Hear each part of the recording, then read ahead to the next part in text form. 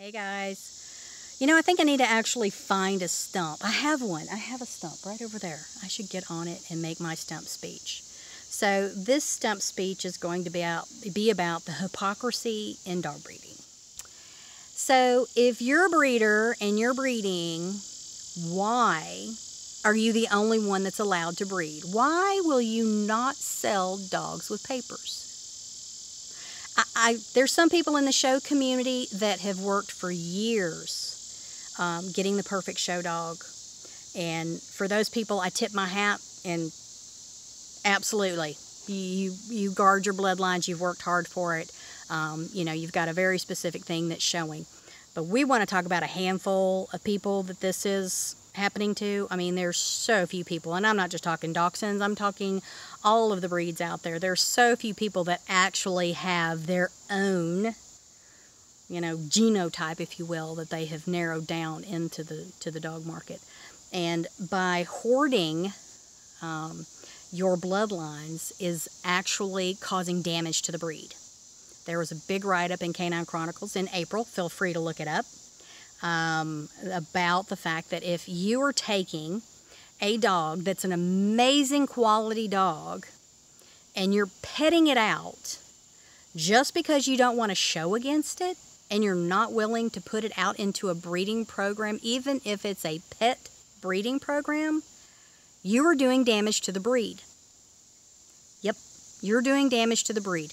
It is not fair of you to sit there and complain about the quality of the pet market if you're not helping to supply the pet market with better quality dogs. That's right. That's my stump speech. Here, unless the dog has an obvious flaw, it's available to be sold to the pet market. That actually was my goal when I started this version. Of course, we've been doing this forever, but this version that I started in about 2010 was to increase the quality of the pet market. Not my business. I mean, my business is great, but to increase the quality everywhere. I know of many breeders all across the United States, high quantity breeders that have my dogs. And I'm proud of that. I'm not upset at that. I'm not worried about that. The great day would be when I show up to a dog show and the ring is full of my dogs that I have to compete against. I'm sorry, I'd find that a great day.